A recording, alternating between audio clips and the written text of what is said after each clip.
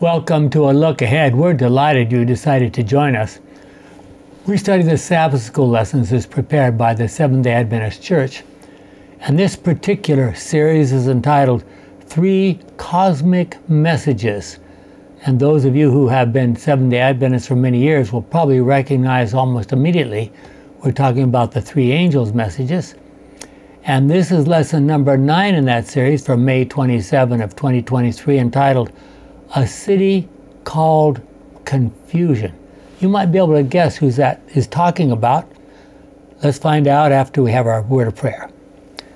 Our kind and wonderful Father, we have come again to try to discover what the Bible can teach us about these critical issues that face us as we approach the end of time. May we see and discuss them clearly as our prayer in Jesus' name. Amen. Throughout the Bible, religious groups are represented by women. A pure woman dressed in white represents a true and faithful church. A false woman is presented or represented as dressed in scarlet or purple with all sorts of gaudy makeup and jewelry. The true woman is faithful to her Lord and Savior Jesus Christ. The false woman is turned from Jesus Christ to follow human leadership. So there's a critical difference. Are we following Jesus Christ or are we following human leadership?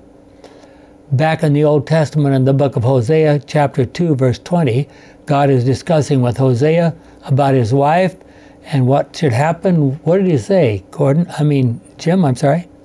I will keep my promise and make you mine, and you will acknowledge me as Lord, from the American Bible Society. Okay. So, critical issue is, you will acknowledge me as Lord. Ezekiel wept because, quote, you are an adulterous wife who takes strangers instead of her husband. That's not a very good thing, is it? Even in the New Testament, James wrote, Gordon? James 4:4, adulterers and adulteresses, do you not know that friendship with the world is enmity with God? Whoever therefore wants to be a friend of the world makes himself an enemy of God. New King James Version. Have any of you been in church and had the pastor stand up and say, adulterers and adulteresses? Not lately. Not lately, okay. For many years, Seventh-day Adventists memorized Revelation 12:17. I'm sure every one of us here in this group have memorized it at some point, where we were told, and I'm looking at two different versions of that. Myra? Okay, from the Good News Bible, it says, the dragon was furious with the woman and went off to fight against the rest of her descendants, all those who obey God's commandments and are faithful to the truth revealed by Jesus. And then from the New King James Version, the dragon was enraged with the woman, and he went to make war with the rest of her offspring, who keeps the commandments of God and have the testimony of Jesus Christ. Obviously, Satan is very upset because the gospel is spreading all over the world. However, we know what the final outcome will be. Revelation 17:14 says clearly, they will fight against the Lamb, but the Lamb, together with his called, chosen, and faithful followers, will defeat them. And how are the faithful going to defeat them? Because he is Lord of lords and King of kings. Well, that's not too hard to understand. So they won't defeat him with force. Swords and tanks and airplanes and swords and spears. Not even atom bombs. Not even atom bombs.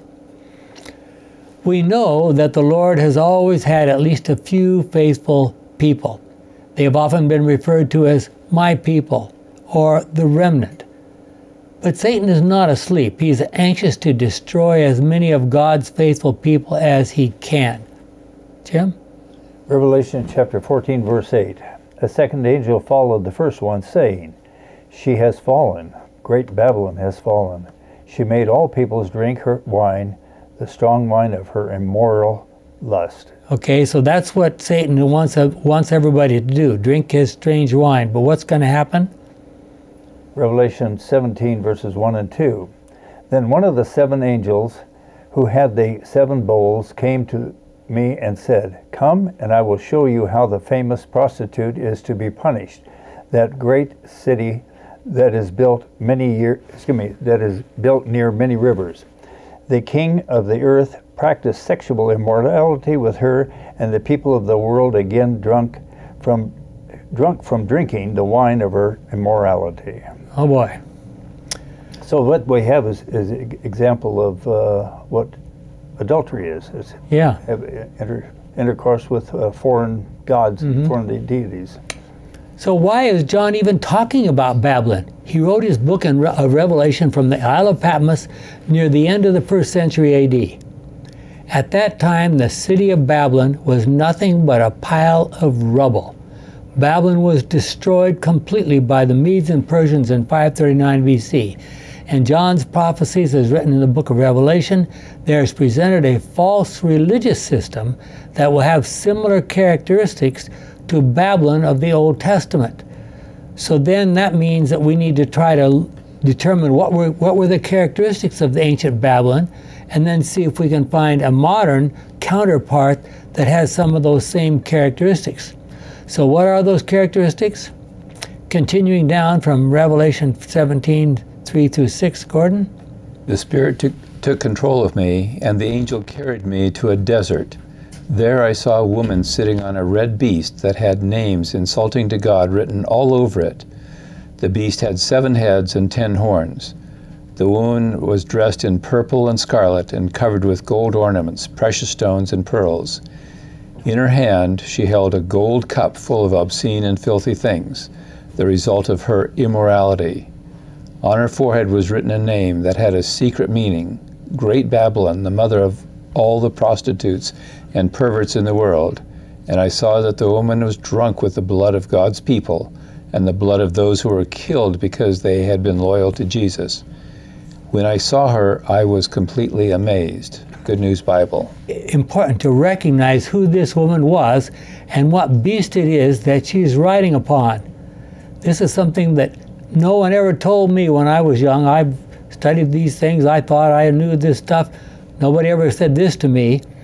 Revelation 12:13-14. Myra, I think that's yours. Oh, it is mine. Sorry. Revelation 12:13-14. When the dragon realized that he had been thrown down to earth, he began to pursue the woman who had given birth to the boy. She was given 2 wings of a large eagle in order to fly to her place in the desert, where she will be taken care of for 3.5 years, safe from the dragon's attack. Good News Bible. Now we all know who that woman was, right?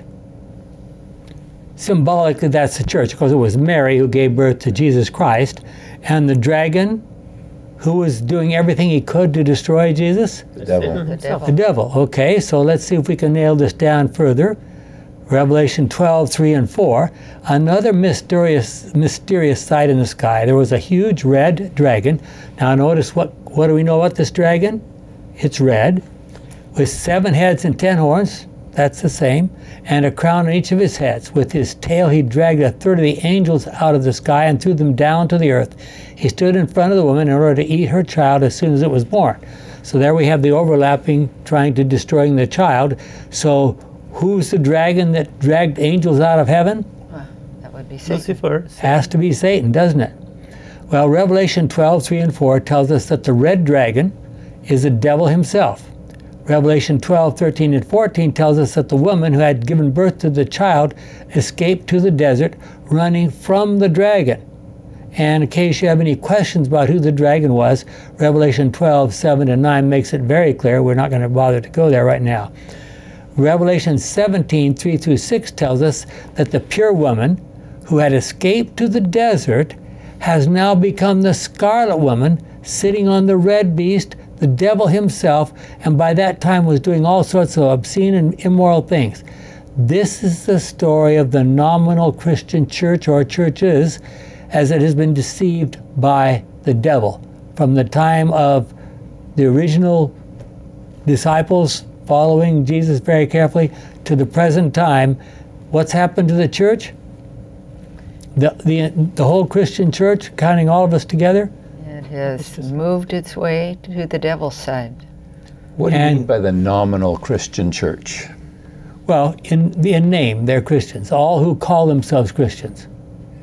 That's what the but right now I think it's 45,000 Christian denominations around the world. So which one has the right message? Well, I mean, the question is, which one's doing this? Which one's deceived? They're maybe all deceived. Well, we're going to talk about the issues here. So Christians must be fully prepared for Satan's final desperate onslaught. And how do we prepare ourselves? Ephesians 6:10-17. Finally, build up your strength in union with the Lord and by means of his mighty power. Put on all the armor that God gives you so that you will be able to stand up against the devil's evil tricks. For we are not fighting against human beings, but against the wicked spiritual forces in the heavenly world, the rulers, authorities, and cosmic powers of this dark age. So stand ready with truth as a belt tight round your waist, with righteousness as your breastplate, and as your shoes the readiness to announce the good news of peace. At all times carry faith as a shield, for with it you will be able to put out all the burning arrows shot by the evil one, and accept salvation as a helmet and the word of God as a sword which the Spirit gives you. Okay, so Jim, your question, who is it? It's the people who've done all those things. So how effective will Satan be in spreading his message to the world? And what kind of help does he get in doing that? Jim, again. Revelation chapter 13, verses 3 and 4 and 7 and 8. One of the heads of the beast seemed to have been fatally wounded, but the wound had healed. The whole earth was amazed and followed the beast. Everyone worshipped the dragon because he had given his authority to the beast. They worshipped the beast also, saying, "Who is like the beast? Who can fight against it?" Okay, now let me interrupt for a second. How many people are worshiping the dragon? It says everyone. Okay, and who is the dragon? The devil. The devil himself. How many people today, anywhere around the world, are literally worshiping the devil? There are a fair number that claim to, but maybe most actually do. Okay, you want to read on? It, that is the beast, was allowed to fight against God's people and to defeat them. And it was given authority over every tribe and nation, language and race. All people living on the earth will worship it, except those whose names were written before the creation of the world in the book of the living, which belongs to the Lamb that was killed. Is there any way to find out if your name is in that book? Well, it was written in there before the creation of the world. So God in his foreknowledge, that's a foreknowledge problem. What do they do with the process theologian people? This is a tremendous verse for the foreknowledge of God. How many people have gone to the University of Chicago or Claremont and come out with a process theology and they get a teaching position here at the university? Well, notice it says all people living on earth will worship it. So before we had everyone, now we have all people on the earth. How many does that leave out? Huh? It was left out of that. That's except those. It sounds like Satan is winning, doesn't it? Mm-hmm. Very quickly, look at Reformation.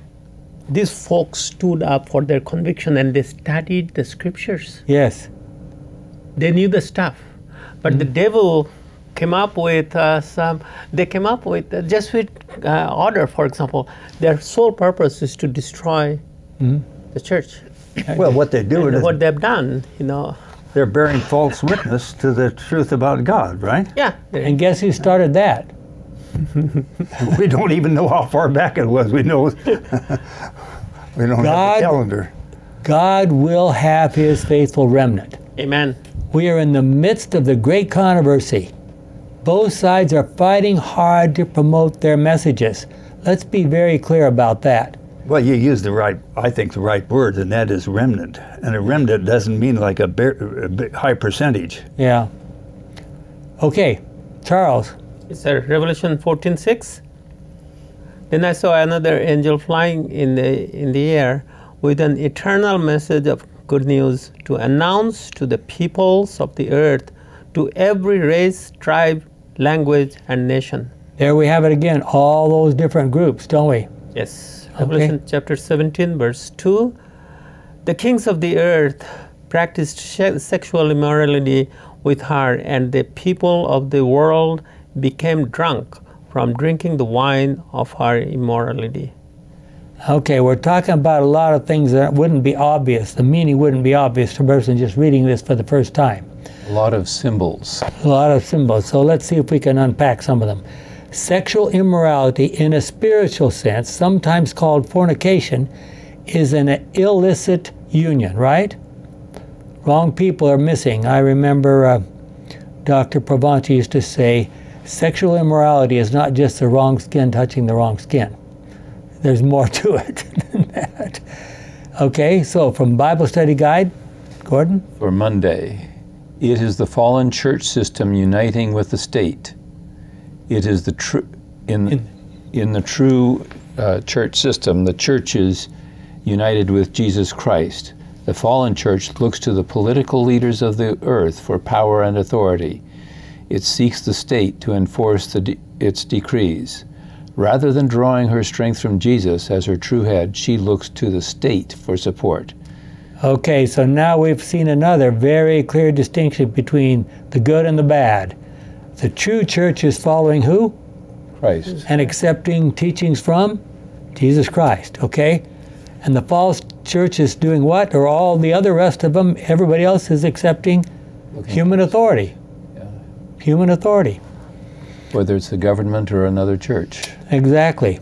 Just as we have two kinds of women, representing two kinds of churches, the pure woman dressed in white and the scarlet-dressed woman representing the rebellion against God, we have two kinds of wine. One, the pure juice of the grape, representing the blood and teachings of Jesus Christ, and two, the corrupt wine, representing the teachings of the church that has murdered Christians consistently down through the generations. Now that gives us some clues, doesn't it? How does the Bible describe this corrupt religion? Myra? Well, in Matthew 15:9, it says, "It is no use for them to worship me because they teach human rules as though they were my laws." So that's reinforcing what we read up here. Right. The question is, are we following human teachings or are we following God's teachings? Well, that comes from way back in the Old Testament.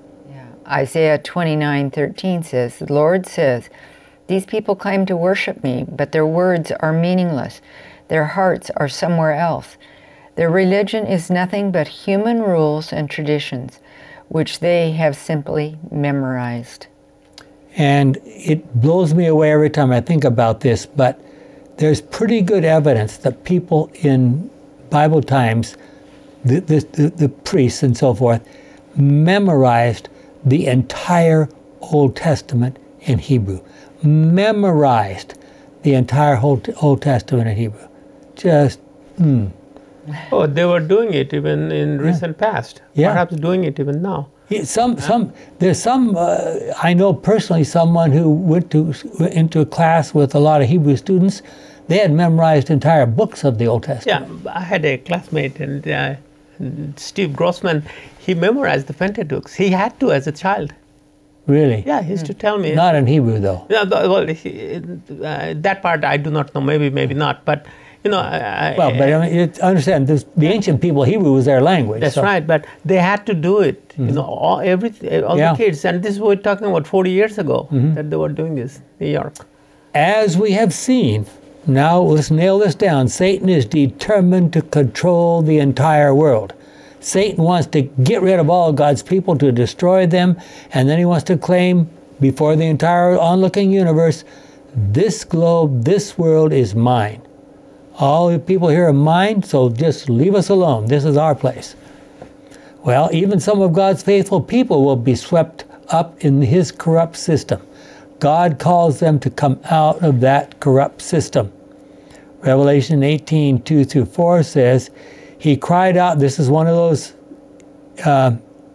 angels that talked about the seven plagues. He cried out in a loud voice, "She has fallen, great Babylon has fallen. She is now haunted by demons and unclean spirits. All kinds of filthy and hateful birds live in her. For all the nations have drunk her wine, the strong wine of her immoral lust.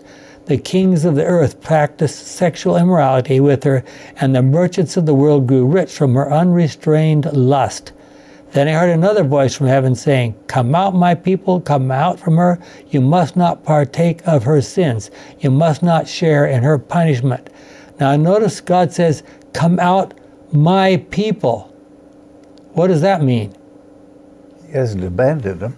God still has he still has faithful people in those corrupt churches.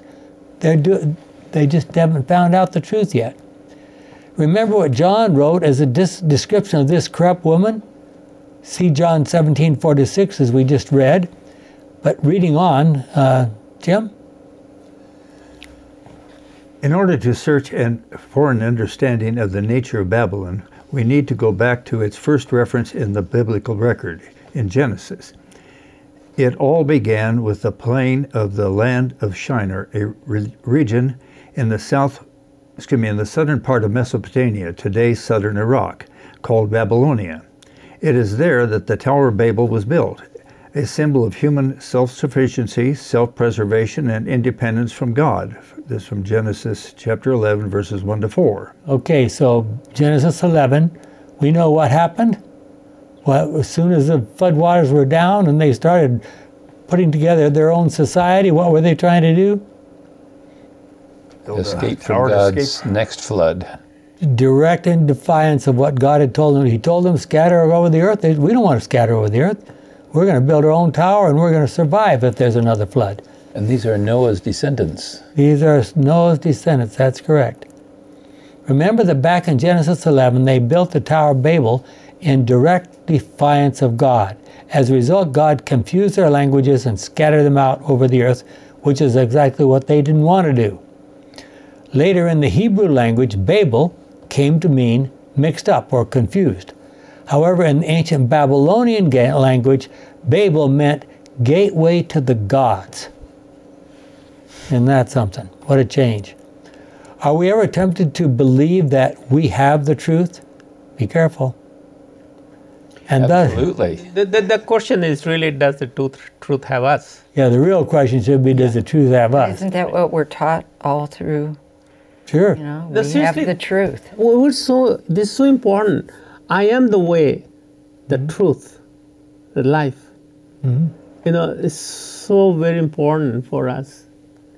Well, it's so often, it's so scary for us to think, okay, we've got the truth.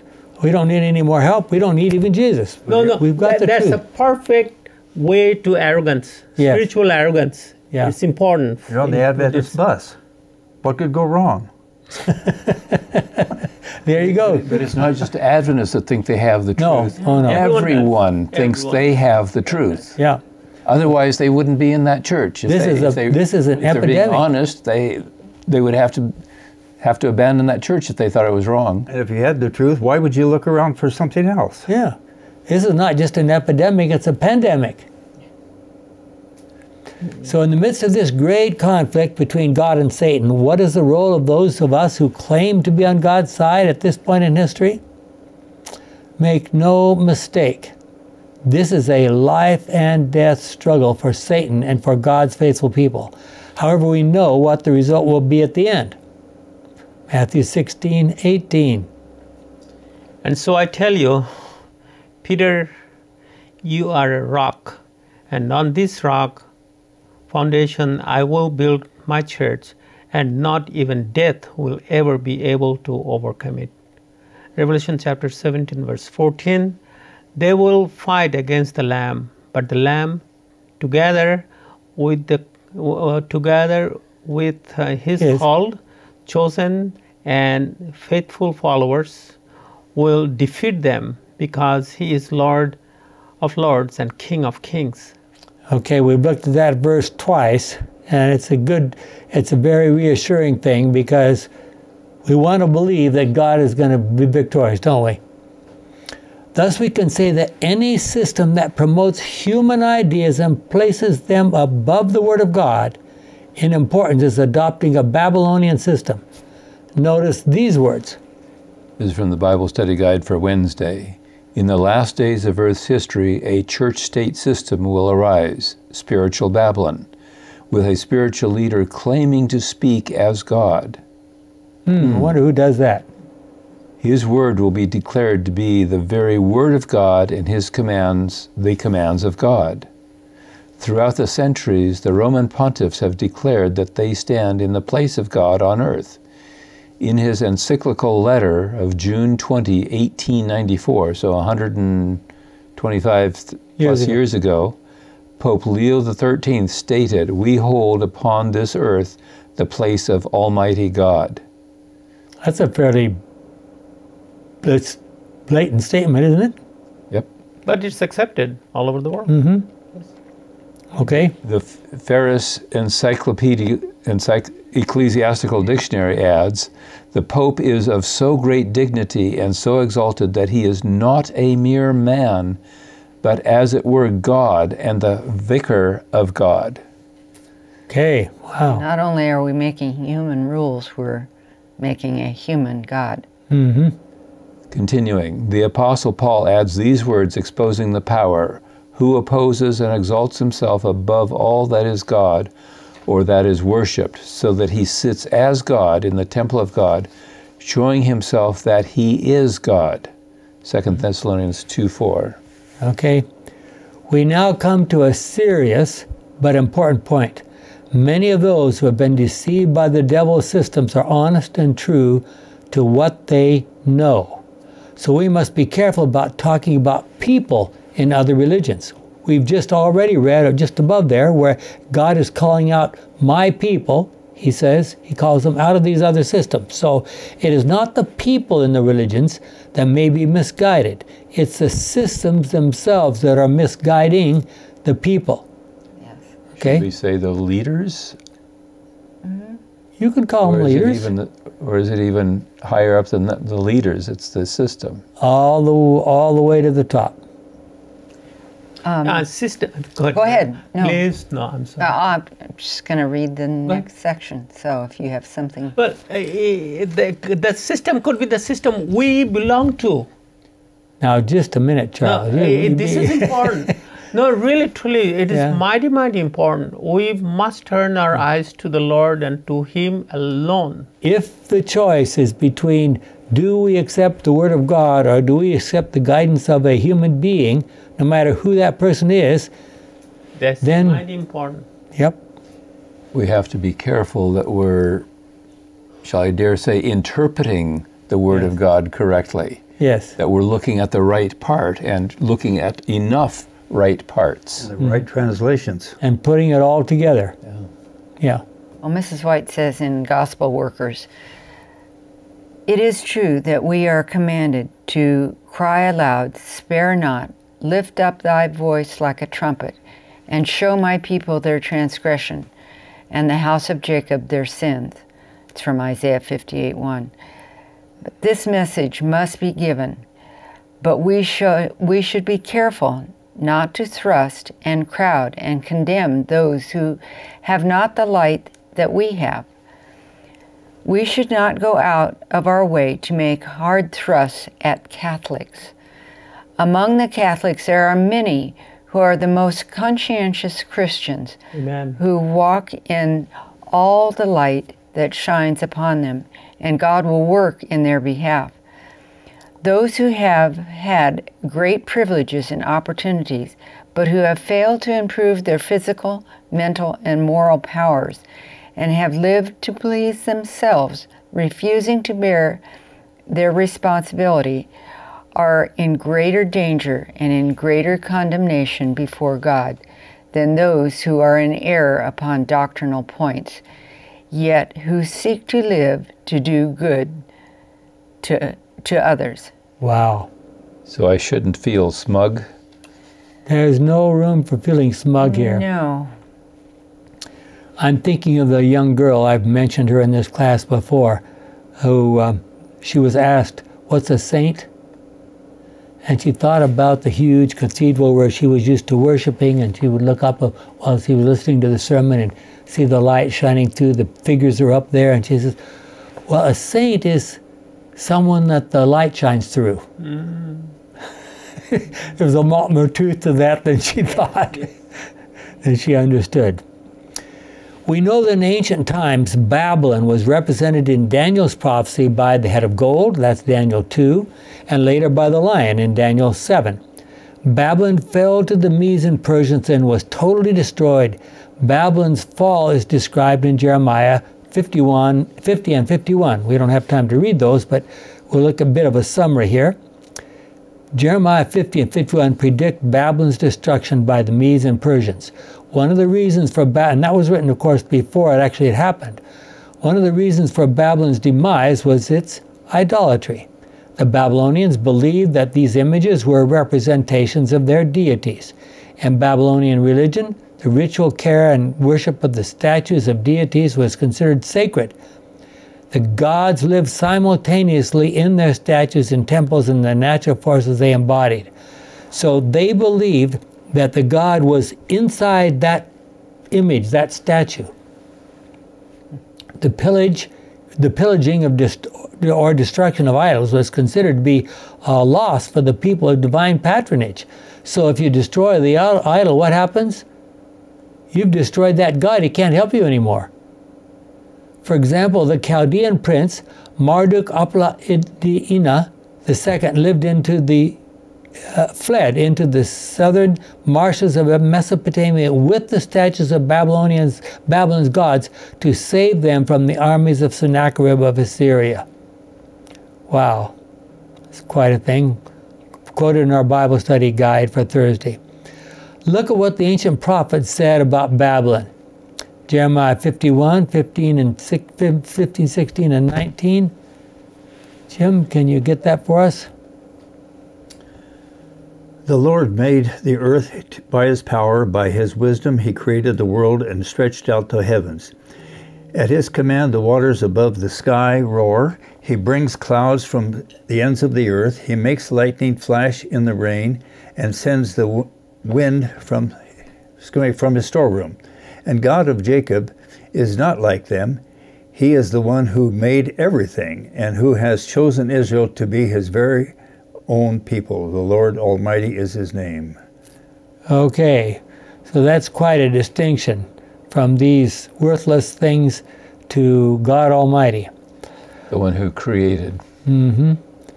Charles, Exodus 20, can you do that for us? Sure. Exodus 20 verse 4. Do not make for yourselves images of anything in heaven or on earth or in the water under the earth. Psalms 115, 4-8. Good. Their gods are made of silver and gold, formed by human hands. They have mouths, but they cannot speak. They have eyes, but cannot see. They have ears, but they cannot hear. And noses, but they cannot smell. They have hands, but cannot feel, and feet, but cannot walk. They cannot make a sound. May all who made them and who trust in them become like the idols they have made. What a wonderful presentation. Right.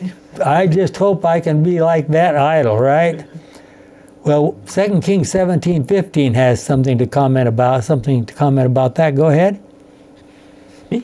Okay. They refused to obey his instructions. They did not keep the covenant he had made with their ancestors, and they disregarded his warnings. They worshipped worthless idols and became worthless themselves. Wow, there you go. That's what happens. They followed the customs of the surrounding nations, disobeying the Lord's command not to imitate them. Must be talking about the Israelites who... Yes, this is talking about the downfall of the northern kingdom of Israel. Israel, right? Yep, this is what they did. They went to the Mesopotamian people. Mm-hmm. And wow. Are we a whole lot different? Now, Gordon, hold on now. Were the Jews Well, we're not. At least we're not sacrificing our children in the burning red hot hands of an idol. Maybe we're doing it differently. I hope not. So, from the Bible Study Guide for Thursday, though the issues of the idolatry of spiritual Babylon go deeper than just bowing before images of wood and stone, spiritual Babylon does parallel ancient Babylon with the images introduced into its worship service.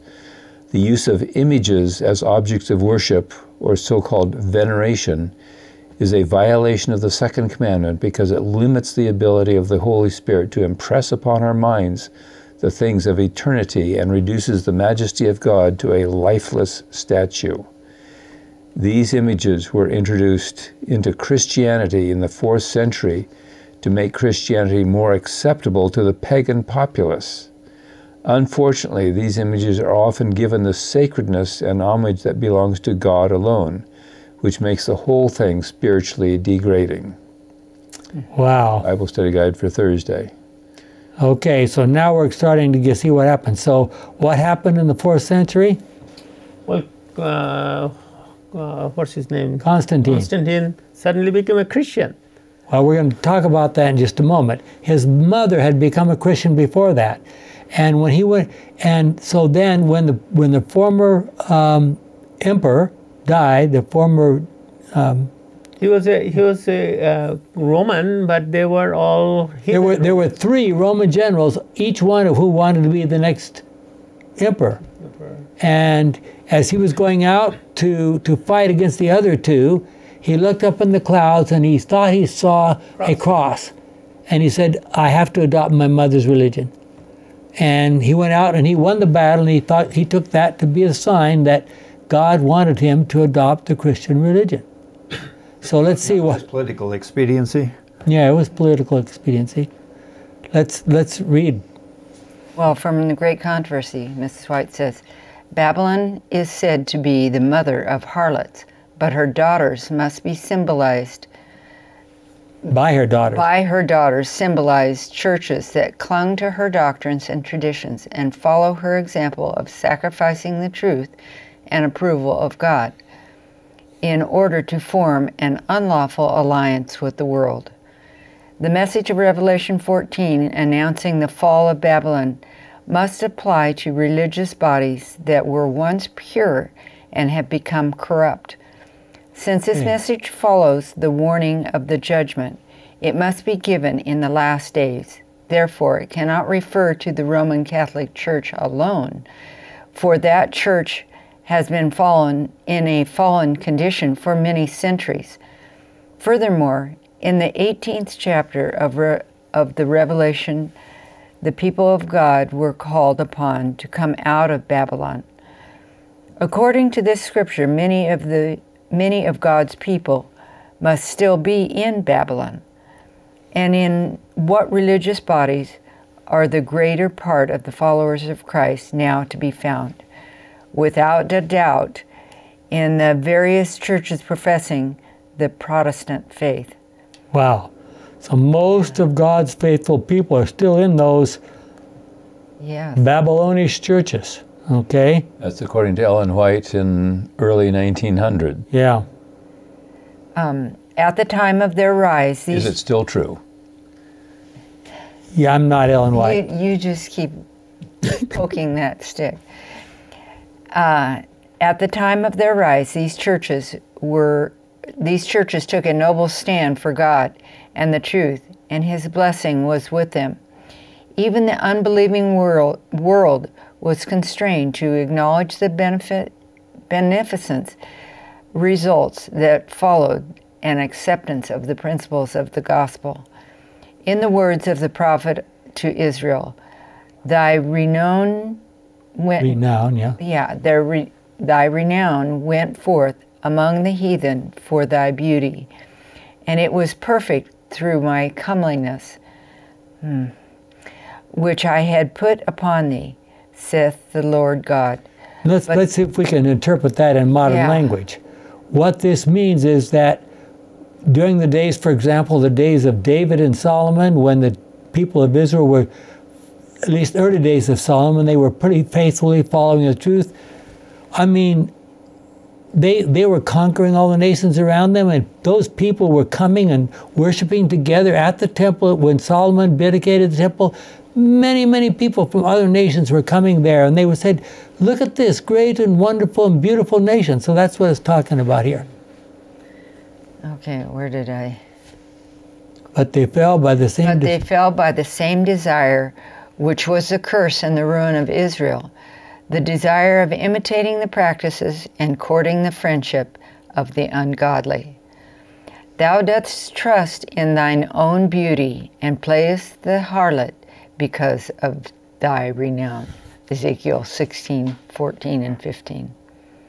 Quoted in Great Controversy 382-383. Just as Nebuchadnezzar threatened to destroy the Hebrew worthies in Daniel 3 because they refused to bow down to his golden idol, so in modern times the second beast, one of the associates of the devil himself, declares a death sentence on God's faithful people. Listen to this very carefully. Revelation 13:15. The second beast was allowed to breathe life into the image of the first beast, so that the image could talk and put to death all those who would not worship it. So now the second beast would be what group? Back to the reformers. Apostate Protestantism. The second beast, I thought it was a kingdom or a country that was coming to formation. Yes. Toward the So latter it's part of apostate Protestantism, but it's enforced by whom? Enforced by the United States of America. In fact, reformers like John Newton believed in early 1720s when he was alive. Isaac Newton. Was it Isaac? Isaac. John Newton wrote the famous Isaac Newton, that second beast was not too far. Mm-hmm. And that was in the early 1700s that he talked about. Okay, so the second beast is giving authority to the United. So let me interpret this as I understand it. Okay, you can disagree if you like. The second beast, Revelation 13, suggests that it is a political, civil, military organization. I would say it's the United States of America, which will one day support with force the decrees of apostate Protestantism, which in turn is supporting the decrees of whom? The first beast, the beast which we believe is the Roman Catholic Church. Okay. I've got to make a comment in here very quickly. If indeed we think we're looking in the future, what we're reading now, we're very mistaken.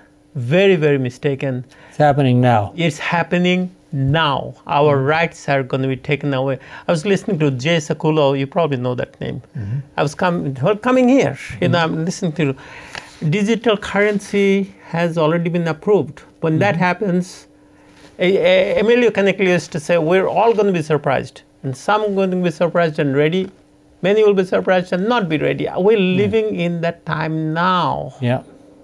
Now, the World Economic Forum. Meeting right now. Yes, there you are. We need to open up our eyes. And they're talking about the environment going bunkers. So we have to save the environment. How do we do it? Through controlling the economy. There you are. So it's really, truly coming to head. Revelation 12 and 13 speak of three different beasts. One, the first red or scarlet covered beast represents the devil himself. Two, the second beast appears very similar to that beast, but is not red colored and represents the Roman Catholic Church system. Three, the third beast or image of the beast represents apostate Protestantism, those churches which are following the example of Roman Catholicism, but are still claiming to be Protestant, and they will look to civil and military authorities to back up their claims. What do we know about these extra beasts, especially the second beast and its final outcome? Revelation chapter 14, 9 through 11. A third angel followed the first two, saying in a loud voice, whoever worships the beast and its image and receives the mark on their forehead and on their hand will themselves drink God's wine, the wine of his fury, which he has poured at full strength into the cup of his anger. All who do this will be tormented in fire and sulfur before the holy angels and the Lamb. The smoke of the fire that torments them goes up forever and ever.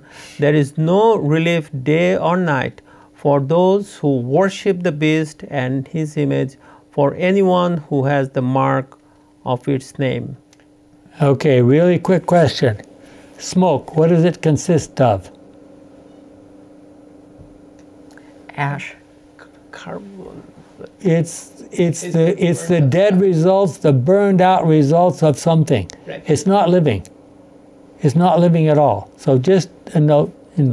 And when we talk about God's wrath, we know from many studies that God's wrath is simply his turning away from people who don't want him anyway.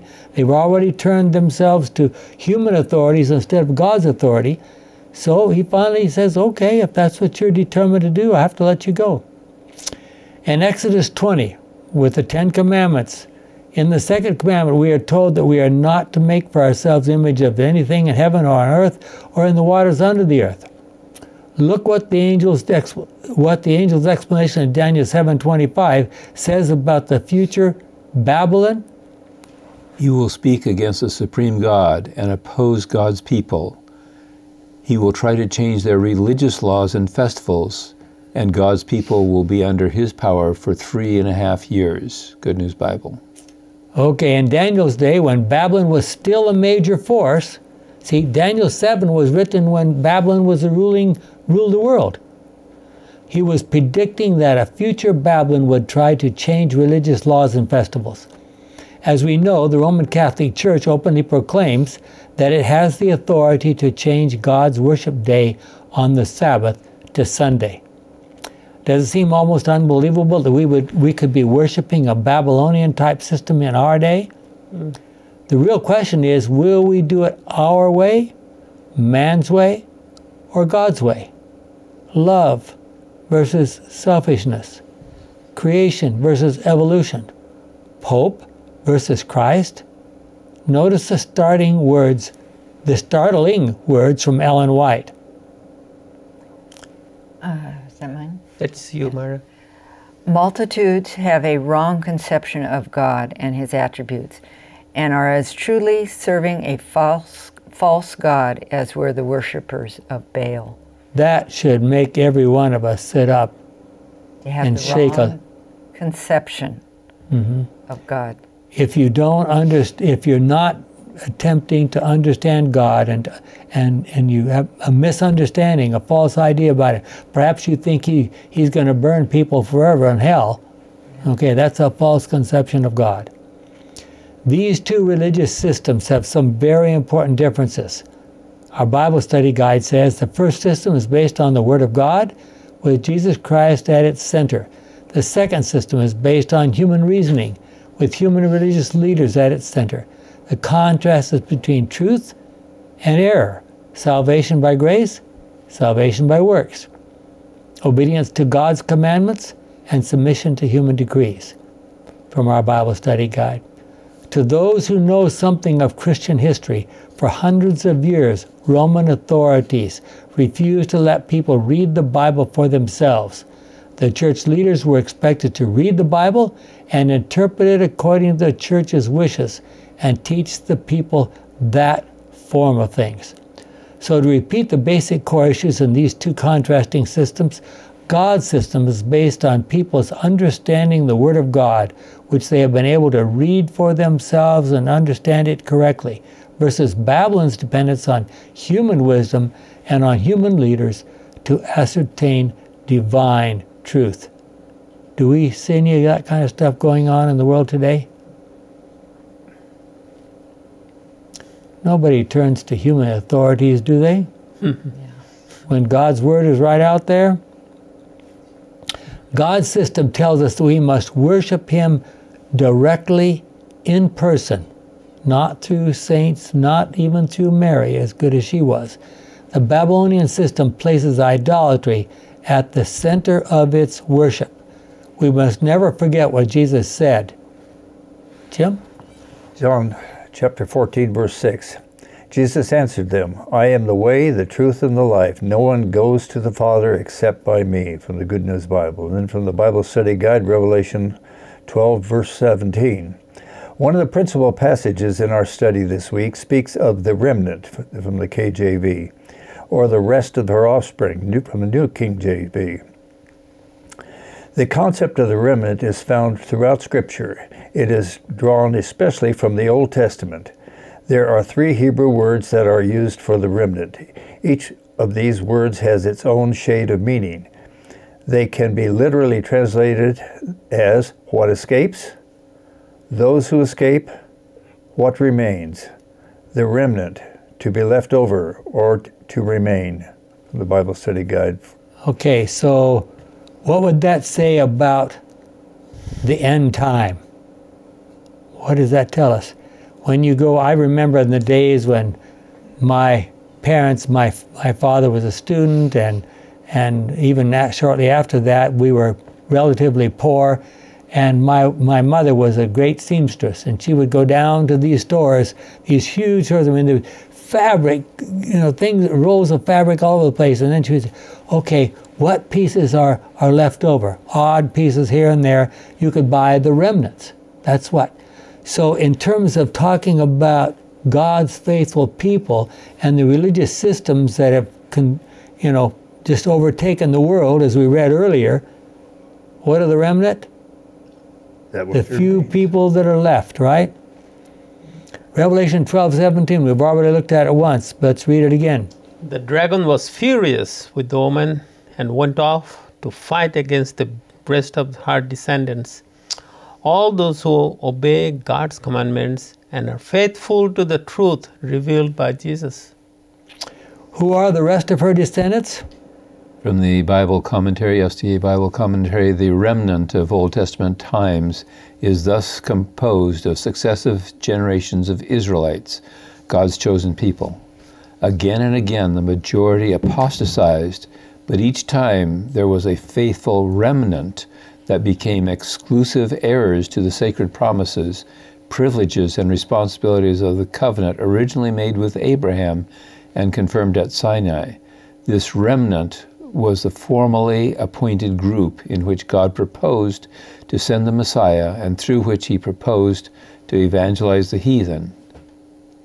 It did not consist of scattered individuals as such, however faithful they might be, but was a corporate entity, God's visible, divinely commissioned organization on earth.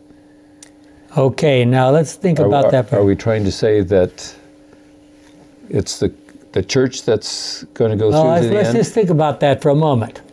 God started out with Adam and Eve. And what did he end up with? A flood. He started over with Noah. And what did he end up with? Tower of Babel, and then later, Abraham having to leave his family because even his family were worshiping idols and so forth. So he starts over with Abraham, and what does he end up with? A bunch of slaves in Egypt. And he starts over basically with Moses, and what does he end up with? 2 nations split apart that are fighting with each other, trying to kill each other and so forth. And finally, a remnant of that group that we call Jews today that crucified Jesus. That was their choice. The Romans, but some of the Jews were in favor of it. Yeah, they were the ones who were responsible. It was the... And then he starts over with the disciples. Yeah. And what happens? He ends up with an apostate church. Then he gets the Reformation. And what happens? And all through the whole history of what you described there, most of them are still pagan. Yeah. Think that they can do something to change God's mind. You give him stuff. God needs stuff. Sacrifices. How stupid. But the last sentence that Gordon just read, and you highlighted that as well, I think this is wishful thinking. Yeah. No, really, truly. Yeah. Does this mean that God has failed multiple times? Well, our thing up here... The sequence that you went through there? Yeah. It does.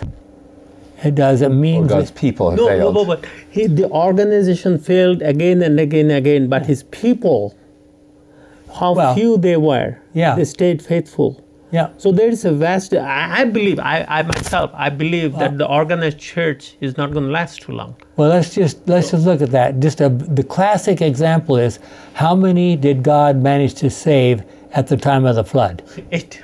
Well, he knew 120 years before the flood came how big the boat needed to be. Yep. Eh? Yep. And when he comes to the story of Sodom and Gomorrah, or Sodom, he knew how many people needed to be rescued, because the others had no interest. Okay, as we draw closer to the end of time, Satan recruits 2 major religious forces to help him accomplish his goals. Revelation 13 talks about them. God's response in Revelation 14 clarifies what will happen. In Revelation 14, the first angel is followed by the second, proclaiming, "Babylon is fallen, that great city, because she made all nations drink the wine of the wrath of her fornication," Revelation 14:8. This term Babylon is derived from Babel and signifies confusion. It is employed in the scripture to designate various forms of false or apostate religion. In Revelation 17, Babylon represents as a woman, a figure which is used in the Bible as the symbol of the church. It's virtuous woman. Virtuous woman, representing a pure church, a vile woman, the apostate church. Okay. Great controversy. So we conclude that Jesus wins and Satan loses. So let us conclude here a contrast between Revelation's 2 women. We have just a moment left. The pure woman in Revelation 12 is clothed with the sun. She is adorned with the glory of Christ's righteousness. The impure woman in Revelation 17 is dressed in purple and scarlet garments. She is adorned with human falsehood and tradition. The pure woman has a garland of stars on her head. She is guided by the teachings of the apostles in her mission. The impure woman is adorned with gold, precious stones, and pearls. She depends on her lavish wealth and outward adorning to impress and attract her followers. The pure woman stands on the moon. She derives her power from the prophetic word. The impure woman sits on a scarlet beast, which we now know as the devil. She derives her power from the state, or the political power of the earth. From our Bible study guide, page 120. And so there we see the contrast. We hope those have become clear to you. Let's pray. Our kind and wonderful Father, what a marvelous God you are. How privileged we are to see through the scriptures and through the writings of Ellen White these truths presented so clearly. Help us not to be misled, misguided, to be deceived, is our prayer in Jesus' name. Amen. Amen.